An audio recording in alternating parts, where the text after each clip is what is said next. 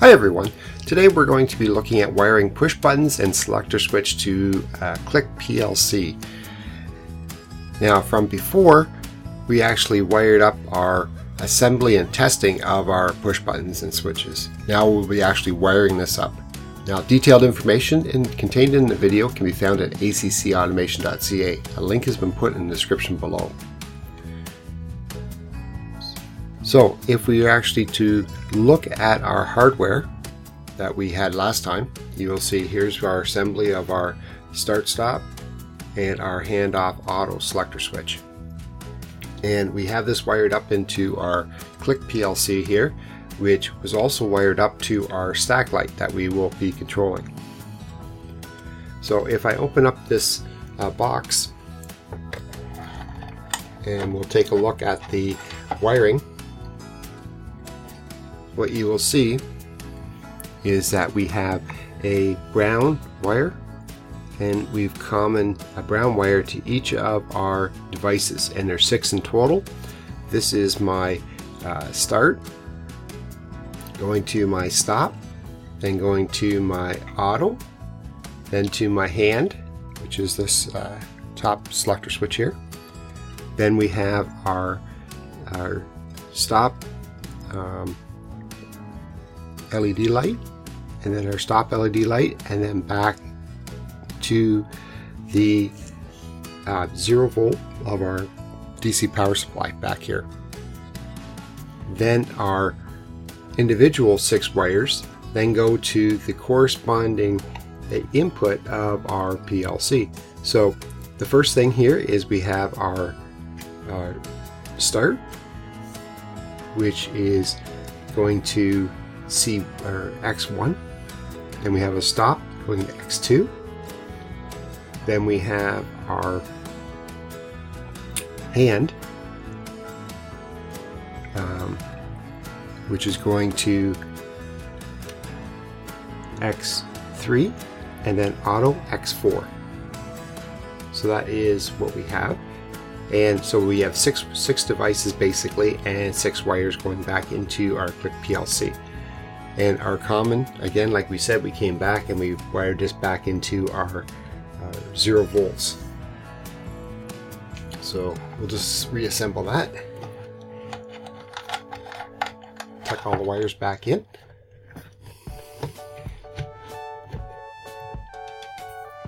And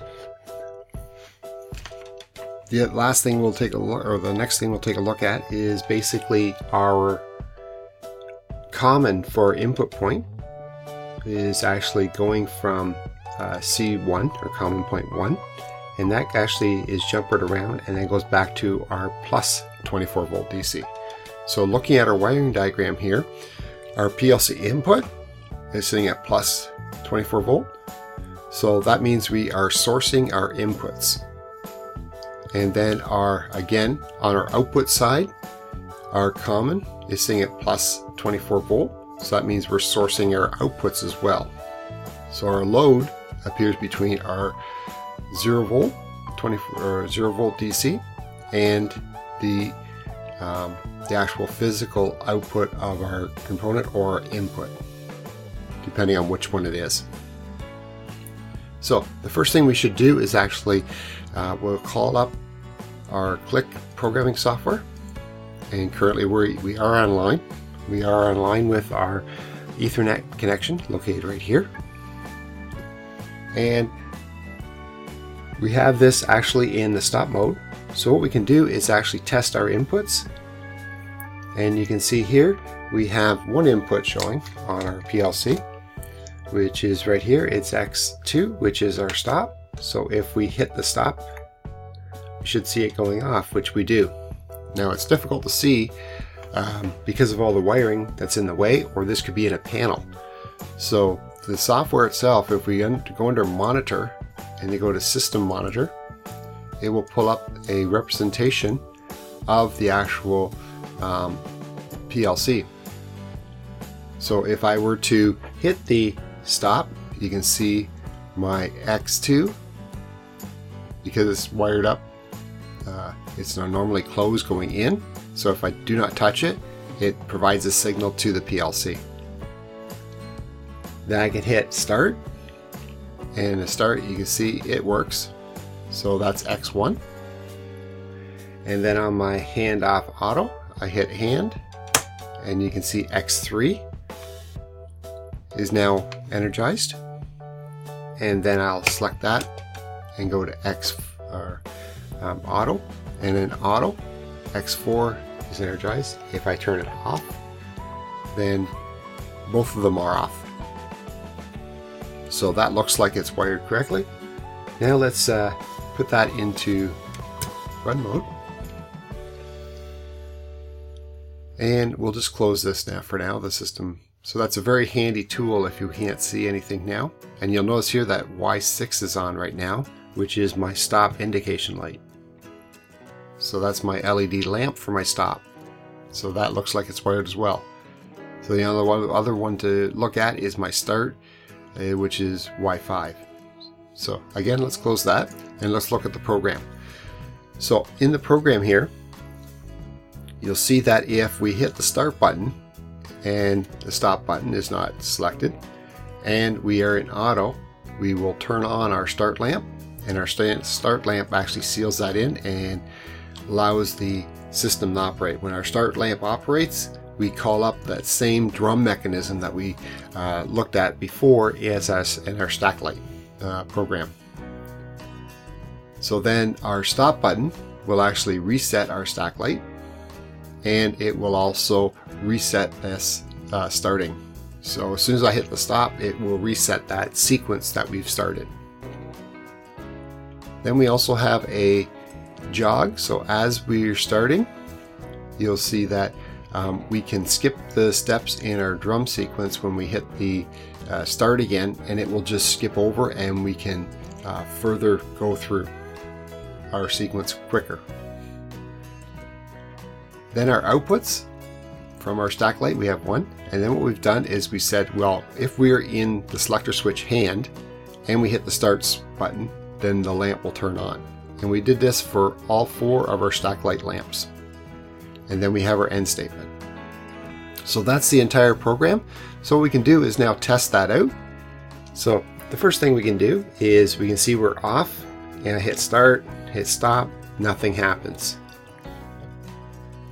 Now what we can do is we can go to hand, and remember in hand, as soon as we hit the start, we should turn on all the lights, which is exactly what happens. So that seems to be working well. And I can see that down in my program. All the lights are indicating they're on, then off.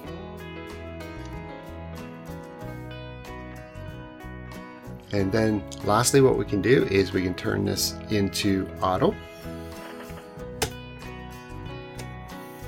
And in auto, when we hit the start, we should now start our sequence, and we should be able to see this. It seals that latch in, and you can see now our drum is going through our sequence.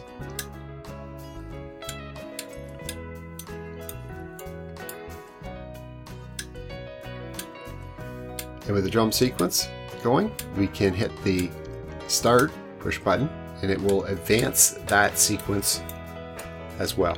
So let's try that out. Which looks like that works quite well. And then I let go of the start, the jog will no longer control that sequence, and it will go on back to the original routine. And if we hit the stop, 2 things will happen. First of all, our sequence will stop operating, and the stop push button will also trigger the reset. So then it'll reset my drum back to step 1 again. So let's do that. There's my stop, and that's exactly what happened. You see now we're back at step number 1. So if you enjoyed this video, please hit the like button below. If you have any questions about the video, please leave a comment below and I'll do my best to answer it. If you want more information about us, or you want our free ebooks on numbering systems or bus data logging, please click on the link below to get it. A new video is put out every Monday, so make sure you hit the description button so you can get more videos like this in the future. Remember to click that little bell beside your subscription so that you actually get the notifications when the video is released. Thanks so much for watching. I'll see you next time.